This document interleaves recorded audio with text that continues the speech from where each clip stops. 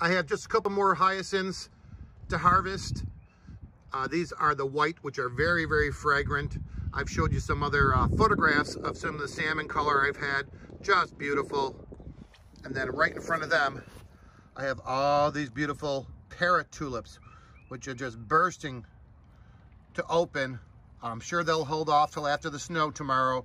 So hopefully early next week, they'll be all opening. Those will also be available for people who need a bouquet to give to somebody. These are just a couple of my beds that I have started. And then I have prepped for the annuals that will be going in dahlias. Back here, there's one over here and one over here. Those will hold sunflowers, cutting sunflowers that are singles, which means they only produce one flower, between 5 and 6 inches tall. And I have about 12 varieties of those. Over here, fenced in, again, because of the deer. These are some of the new Dusty Miller. I don't know if it'll focus in there. There we go. Of the Dusty Miller, they're very, very wide leaf and they're tall for cuttings. In the middle part that you see there, that really bright green, those are stock. I showed you some babies downstairs on the heating mats. Those are doing wonderful out here. Again, a cool weather flower. In the back there, let's see if it'll focus. There we go. Those are sweet peas, cool weather sweet peas. Very, very fragrant. They're doing wonderful. I put some trellises up in the back so they can grow right up to. Just look at these beautiful Johnny jump ups. Are they just not gorgeous? My friend and I went to a very, very large greenhouse in the area and purchased these, and I just thought they were gorgeous. I did start some this year, but apparently you have to start them in January in order to get them to bloom this time of year in April. So I just bought some. I had made these half planters on my pottery wheel. I just took a bowl, cut it in half, put backs on them, and then these will hang on a fence. And I think they're really pretty. When these fade out with the heat, I'll throw something else that dangles down, Dryconda, something like that. Okay, we're in the greenhouse now. There's no heat on. I only had it on a timer to be overnight. It's about 42 degrees outside and it's almost 60 in the greenhouse, which is perfect. These were some daffodils and some grape hyacinths that are just about done. Over here, we have scabiosa, which is a beautiful long cut flower. Over here, let's see what this is. Corn cockle. Again, cool weather flower, very beautiful for cuttings. Back here, we have some yarrow that I grew from seed. These were my baby eucalyptus. So happy that they're turning out wonderful. These were the pansies that I started from seed. And I think I started them in February, and that's as big as they are so far. Back here, all Cresspedia. Silvery foliage. Gets these little yellow balls on top, and they're really great. Right here we have mint, which I think is absolutely beautiful. Cuts wonderful. These right here are dahlias that I started from seed. And let's see where they're from. These are from Floret, which is a wonderful provider of dahlias and cut flower seeds. Check her out online, floret.com.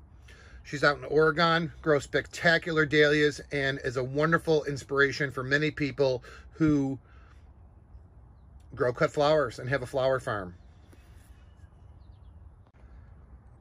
This right here, my friend, is an oriental poppy.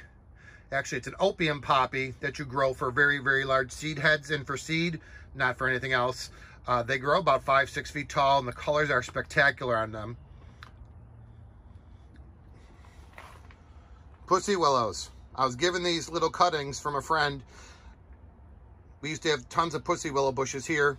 Unfortunately, the deer ate them all down to nothing.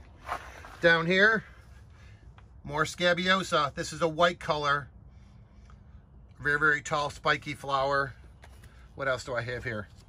More straw flowers, of course. More and more straw flowers.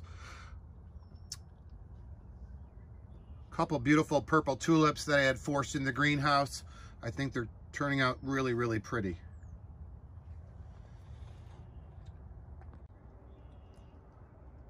Up on this grow shelf, this is more Dusty Miller, the very, very large leaf. More dahlia cuttings that are hardened off. Right over here, this is 4 different kinds of black-eyed Susans. Yeah, there's burgundy, there's yellows, there's oranges, there's green-centered, black-centered, and that's what all of those are. These are my seedlings of all the different basils that I've hardened off, except for this one back here. This is 2 more of the floret seeds for dahlias. They're mystery. They were given free when you bought the book. She has a wonderful book, and I can put a link down below so you can see that. Okay, I took this rack down from on the top of the grow shelf up here in the greenhouse. Right here we have some beautiful silver sage, tons more snapdragons. These right here are the infamous Lisianthus, which I started from seed. These were started on the same day, which was Christmas Day. This is what they look like. If you've ever seen it, you know what I mean, how beautiful they are. Very, very hard to grow. Sometimes it's easier just to buy the plugs, but I always like a good challenge. Okay, friends, these right here are green nigella called Love in the Mist. Really neat and different type of cut flower. Then over here is a very, very tall type of verбения. It's tall, grows about 3 feet tall. Beautiful, tiny little purple, deep purple flowers. I think you'd really enjoy it. Right here we have another kind of nigella. I believe this is a pink variety versus the green, but you can see I have more green in there. I have some feverfew, which is a family of the chrysanthemums. And then I have more scabiosa. These are called, what are they called? Fear Kill. No idea if the name's right, but they are more of a bright orange scabiosa. All right, folks, this is the last tray I'm going to show you here. 3 different kind of black-eyed Susans. These are actually a green-eyed Susan with a bright green center, super bright orangish yellow petals. This one's called Sahara black-eyed Susans. They are more of a deeper orange with a burgundy tint. And then the ones that you see kind of back here are called Chim Chimney. These are all varieties I bought. Again, the seed is from Floret, and she's in Oregon. Wonderful grower of cut flowers. She also sells her seeds, tubers, things like that.